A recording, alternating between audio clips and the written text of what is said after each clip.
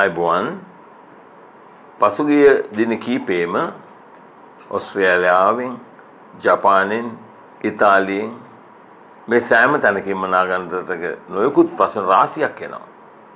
මොකද්ද මේ විකල්පයට වෙන්නේ? ගත තීන්දුව මොනවද? ඔවුන්ගේ අරමුණු මොනවද කියන පැහැදිලි කරන්න. මේ පවතින දේශපාලන පක්ෂ දෙක ඔබ හොඳටම දන්නවා මේ රට අනාථ කළා. ඒක අලුතෙන් කාටවත් මේ රටේ කියන්න ඕනේ නැහැ. අවුරුදු 71ක් තිස්සේ සම්පූර්ණයෙන්ම රට අනාථම කරලා දැම්මා.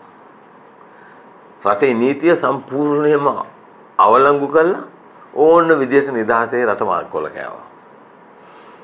ඒක නිසා තමයි ඇත්තටම නාගනන්ද දැඩි අභියෝගයක් ගත්තේ මේ ප්‍රධාන කඳුරු දෙකට විරුද්ධ දැඩි සටනක් මෙහෙවන්න ඕනේ කියලා. දැන් අවුරුදු ගණනාවක් තිස්සේ. හුවාවි ඊයේ පෙරද නෙවෙයි. ඔව් කබඩ් එකකින් ඇවිල්ලා එළියට ආව නෙවෙයි. පහුගිය අවුරුදු 10 මුළුල්ලේම ඔබේ අයිතිය වංචා කරන අවස්ථා රැසක් උපරිම ශක්ති ප්‍රමාණයේ ශ්‍රේෂ්ඨාධිකරණයේ අභියාචනයේ ඔබේ අයිතිය ආරක්ෂා කිරීම සඳහා ඉදිරිපත් කළා. ඒව තමයි ඔය පාම් ඔයිල් නඩු, BMW නඩු, ජාතික ලැයිස්තු වංචාව, ජවිපේ විශ්වවිද්‍යාල සංශෝධනය, එතන ගියාම විනිමය පාලන පනත අහෝසි කිරීම සම්බන්ධ ස්ථිර ත්‍රිපුද්ගල මහාධිකරණයේ නඩුව, මන්ත්‍රී කාපොමිට් නඩුව, නීතිපතිට එරෙහිව තියෙන නඩු, දූෂණ කොමිසමට එරෙහිව තියෙන නඩු, ඒ වගේම විනිශ්චයකාරු 9 දෙනෙකුට විරුද්ධ තියෙන බරපතල දූෂණ චෝදනා මේ එකක්වත් නාගානන්දගේ පුද්ගලික වැඩ නෙවෙයි. මේ සෑම දෙයකටම නිර්භයව එඩිතරව ඔබ ඉදිරිපත් වුණේ මේ රට මේ විදිහට කාලකන්ණි වෙන්න දෙන්න බැරි නිසා. කවුරු හරි මේ වගකීම ගන්නවා.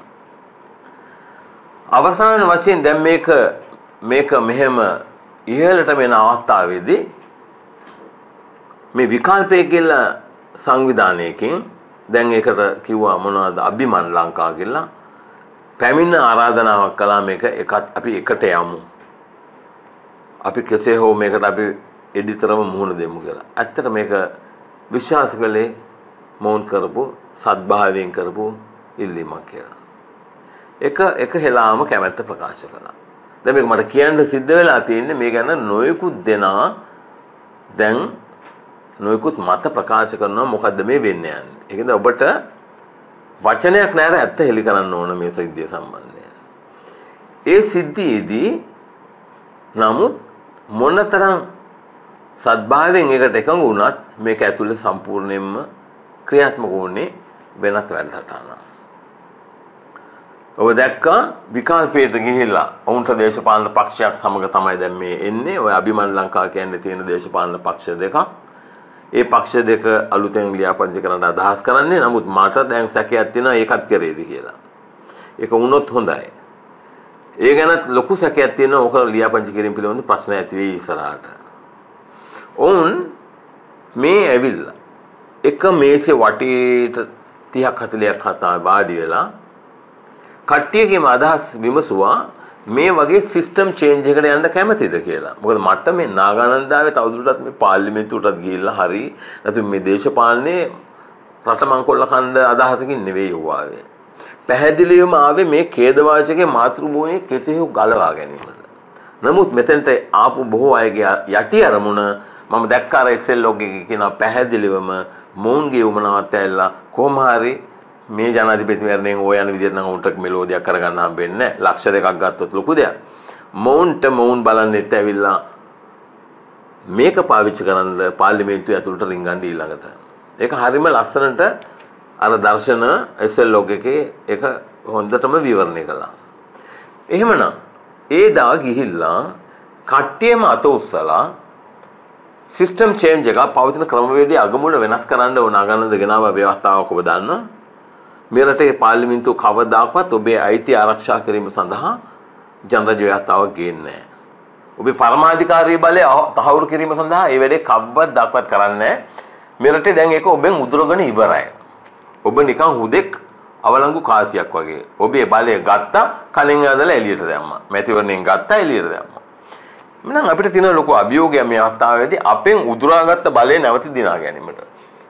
ඒක කරන්න තියෙන එකම ක්‍රමවේදය පාර්ලිමේන්තුව මේක දිගින් දිගටම අවුරුදු 71ක් තිස්සේ මේ කරන වංචාවෙන් ගැලවීම සඳහා තමන් මුහුණ දීපු මේ අත්දැකීම් මතගත තීන්දුව තමයි නාගානන්ද නෑ මේක මෙහෙම කරන්න බෑ. රටේ ජනතාව මේ රටේ උත්තරීතර බලධරය හැටියට තමන් විසින්ම රටේ උත්තරීතර නීතිය සම්මත කළා, ව්‍යවස්ථාව සම්මත කළා. මේ ආයතන තුන කියන්නේ පාර්ලිමේන්තුව, අධිකරණය හා විධායක කියන ආයතන තුන ඇද්ද බැඳ තැබීමේ ක්‍රමවේදයක් තමයි නාගානන්ද යෝජනා කළේ. මොකද මේ රට එහෙම නැතුව අංගලක්වත් ඉස්සරහට යන්න බෑ. මොකද මේ රටේ දීලා තියෙන නීතියෙම ජනාධිපතිව ආරක්ෂා කරනවා. අධිකරණයේ පාර්ලිමේන්තුවේ ගැට ගහලා තියෙන්නේ. ඒකින්ද මේක ඔබ හීනෙන්වත් හිතන්න එපා මේ තියෙන ක්‍රමවේදයට මේක ගලව ගන්න පුළුවන් කියලා. විගණකාරීෙක් නමට විතරයි ව්‍යවස්ථාවේ දාලා තියෙන්නේ. දැන් අඬ යනවා හැමතැනම ගිහලා මුකුත් කරගන්න බෑ මේකේ මංකොල්ල කනවා කියලා. ඒව වැඩක් නෑ. දැන් රටේ මහ ජනතාව ඉල්ලන්නේ පැහැදිලි ක්‍රමවේදයක්. ආයේ මේ රටේ මංකොල්ලේ සම්පූර්ණයෙන්ම 100ක් නවත්තා ගන්න. නීතිපතිට බල කරන්න නීතියෙම උඹේ රස්සාව මේකයි. ජනතාවගේ පරමාධිකාරී බලය වංචා කරනවා නම් විධායකයෝ හෝ ව්‍යවස්ථාදායකයෝ හෝ අධිකරණය මහ ජනතාවගේ අයිතිය ආරක්ෂා කිරීම කියන එක අනුග්‍රහ ව්‍යවස්ථාවෙන් ස්ථාපිත කරන්න ඕනේ. මේ සියල්ලම කරලා තමයි නාගානන්ද අන්තිමට මොවුන් සමග එකඟ වෙන්නේ සිස්ටම් චේන්ජ් එකක් ක්‍රමවේදයේ වෙනසක් සඳහා යමු. ඔක්කොම අතිස්වා. ඔතන මට එහා පැත්තේ වාඩි වෙලා හිටියේ අවස්ථාවේ නාගානන්දට එහා පැත්තේ ජනාධිපති නීතිඥ ශ්‍රීනාත් පෙරේරා. ඔහුගේ පක්ෂය තමයි මොවුන් පාවිච්චි කරන්නේ. අත උස්වා මම ඔහු ඉදිරියේදීම කිව්වා මේ රට ගෙනියන්න බෑ අධිකරණයේ මේ විදියට අකර්මණ්‍ය වෙලා තියෙද්දි කියලා. දෙපාරක් ඔහුව රිෆර් කළා. මොනවද ඊළඟට මේගොල්ලන්ගේ ඇතුලෙන් තිරේ පිටිපස්සේ නූල් අදිමින් මොහු ඉදිරිපත් කළා සිරස වැඩසටහනකට. මොහු කියලා කියන නෑ මේක සම්පූර්ණයෙන්ම නීති විරෝධී. මේ විදියට ආණ්ඩුක්‍රම අවස්ථා සම්මත කරන්න බෑ. මේ විදියට විනිශ්චයකාරවරු නිරපහරින්න බෑ. මෙහෙම ගියොත් අවුරුදු 5ට අවුරුදු 5න් පාට ව්‍යවස්ථා සම්මත කරයි කියලා. පොඩ්ඩක් ප්‍රඥාව අවදි කරන්න. මොකද්ද මේ මිනිස්සු කරන්නේ? නාගානන්ද ප්‍රසිද්ධියේ එකක් කියලා විවෘත මාධ්‍ය හමුවේ කියලා තව දෙයක් කියනවා.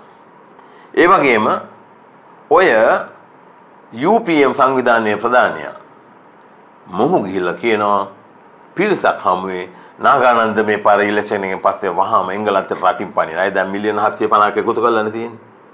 ඔහුගේ මේ වැඩ පිළිවෙල ඔහු ක්‍රියාත්මක කරන්න කොහෙත්ම සූදානම් නැහැ කියලා.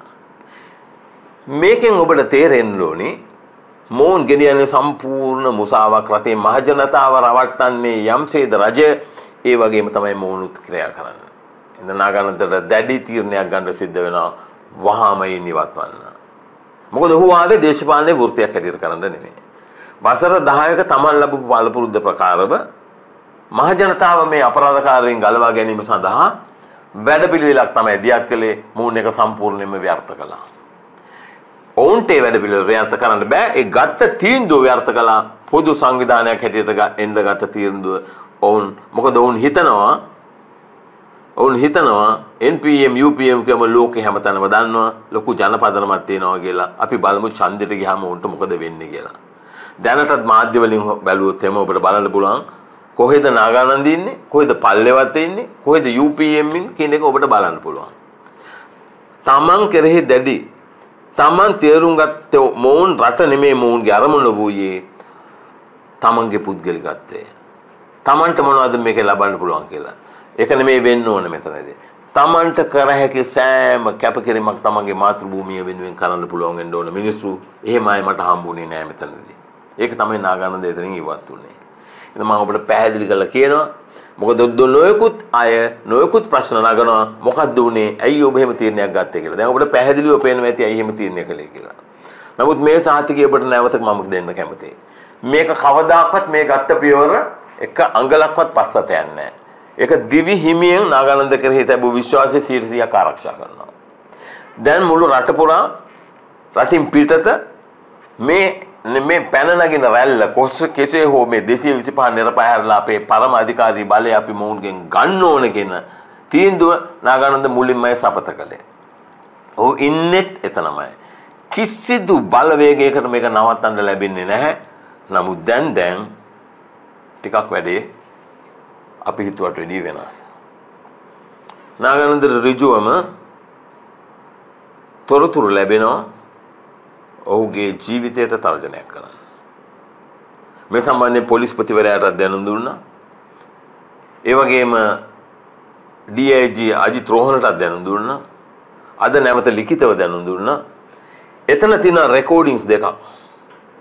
ඒ රෙකෝඩින්ග්ස් දෙකේ පැහැදිලිවම එක අපේක්ෂකෙක් මේකට එක්කෙනෙක් යොදවලා කරන්න යන අපරාධයක් ගැන පැහැදිලිව සඳහන් වෙනවා. මම මේ සම්බන්ධයෙන් පොලිස්පතිවරයාට වාර්තා කරලා තියෙනවා. වහාම මොකද මේ රටේ එදා ඉඳලම මේ කාලකන්නිකම වුණා. කවුරු හරි තමන්ගේ මාතෘභූමිය ආරක්ෂා කරන්න ඉදිරිපත් වෙච්ච ඇටි ඒ මිනිස්යාව ඝාතනය කළා. නාගානන්ද ඉස්සරහට ආවේ කිසි කෙනෙකුට බය දාලා දුවන්න නෙවෙයි. ඔබට මාතෘභූමියක් තියෙන්න ඕනේ. දරුවන්ට අනාගතයක් තියෙන්න ඕනේ.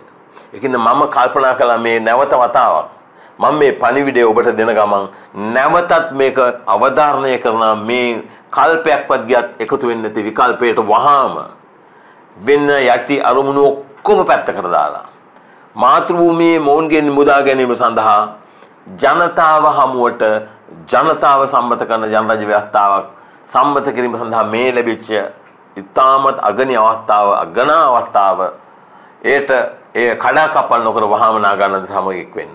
හැබැයි නාගානන්දට මේක කිසි වැදගත්කමක් නැහැ කවුද ඡන්දයට ඉදිරිපත් වෙන්නේ කියන එක. ඒක නාගානන්ද අවස්ථා කීපයක් ඉදිරිපත් කළා ඔබ දකින්න ඇති. වරක් කිව්වා පැය 72ක් කල් දෙන්න. අපි තීන්දුවක් ගන්නවා. ඒ පරිගෝ කැමැති කෙනෙක් ඉදිරිපත් වෙන්න නිර්භයව අව්‍යාජ තැනැත්තෙක් ඉදිරියට එන්න මේක ඉදිරිපත් වෙන්න දෙන්න. එකෙක්වත් කොන්දක් තිබුණේ නැහැ ඉස්සරහට එන්න. මෙවැනි අවස්ථාවක තමයි අද මේ වගේ බිහිසුණු අවදානමක් මුහුණ දෙන්නේ. යම් හේකින් මේ රටේ විශාල අපි අනපේක්ෂිත මහ විනාශයක් වුණොත් ඒකේ වගකීම සම්පූර්ණ විකල්පයට පැවරේ. සම්පූර්ණයෙන්ම මේක කඩාකප්පල් කරපු අයට පැවරේ. ඒ පමණක් නෙවෙයි අලුත්ම පණිවිඩය ඔබට දෙන්න ඕන දැන් රජයේ ඔය තියෙන ඉන්ටෙලිජන්ස් සර්විසස් වාර්තා කරනවා රජයට දිනන්න බෑ කියලා. මොනවද වුන් කරන්නේ? දැන් ඔවුන් උත්සාහ කරනවා අර 20 වෙනි ව්‍යවස්ථා සංශෝධනය ගැන අප විදියට ජනාධිපති මැතිවරණය අහෝසි කිරීම සඳහා ජනාධිපති තනතුර සම්පූර්ණයෙන්ම ව්‍යවස්ථාවෙන් ඉවත් කරන්න. ඔන්න ලංකාවේ දේශපාලනය. මේක පාවිච්චි කළේ හුදෙක් මේ ක්‍රමවේදය සම්පූර්ණයෙන්ම ප්‍රතික්ෂේප කළා ජනතාවගෙන් උදුරාගත්ත තමන්ගේ ඒ පරමාධිකාරී බලය නැවත අරගෙන අධිකරණය පාර්ලිමේන්තුව ජනාධිපති හා කැබිනට් මණ්ඩලය ඇද බැඳ තබන්න. ඔවුන් මේකෙන් නිදහස් වීම සඳහා ජනාධිපති මැතිවරණය අහෝසි කරන්න තීරණය කළා තියෙනවා. ඔබ දකින්න ඇති මීඩියාවල මොවුන් උත්සාහ කරන්නේ නැවත ඡන්දයට නොගොස් ජනාධිපති තනතුර ආණ්ඩුක්‍රියාත්මකයෙන් ඉවත් කිරීමට. ඔවුන්ට දන්නවා විරුද්ධ පක්ෂයටත් අපේක්ෂකෙක් නැහැ. ඔය දාපු අපේක්ෂකයා ඔක බොරුවක්. ඒක දාන්නත් ඔය ඉන්න විරුද්ධ පක්ෂයේ පොහොට්ටුව කැමති වෙන්නේ නැහැ. ඔවුන් කැමති මේක කල්යන එක ඉවත් කරනවා නම් ඒ වගේම දැනට බලේ ඉන්න පක්ෂයටත් අපේක්ෂකෙක් නැහැ. ඔවුනුත් කැමති මේ ඡන්දයෙන් කොහොම හරි අහෝසි කරලා තනතුර ඊට පස්සේ නැවත අග්‍රාමාත්‍යවරයාට තනතුර බලය දෙන්න. ඒක ප්‍රශ්නයක් නෑ. නමුත් ඒකේ තියෙන ගැටලුව මෙන්න මේකයි. එයින් වෙන විශාල අගතිය හානිය මේ කරපු විනාශයෙන් මොවුන් රට කරපු විනාශයෙන් මාතෘභූමිය ගලවා ගැනීමට තිබිච්ච අවස්ථාව රටේ මහ ජනතාවට මොවුන් අහෝසි කරනවා. මොකද මේ සංවිධානය කළා තිබුණේ රටේ මහ ජනතාවට ඍජුවම අපේක්ෂකයා මාර්ගයෙන් ජනරජ ව්‍යවස්ථාවක් ඉදිරිපත් කළ ඔබ හමුවට ඔබේ කැමැත්ත ඊට ලබා ගන්න. නාගානන්දාවේ හුදෙක් තවත් ජනාධිපති අපේක්ෂකෙක් හැටියට නොවේ මේ කාලකන්ණි ගමනේ රට මේ වෙච්ච විනාශය නැවැත්වීම සඳහා ඔහු ආවේ කෙලින්ම වැඩපිළිවෙලක් සමග.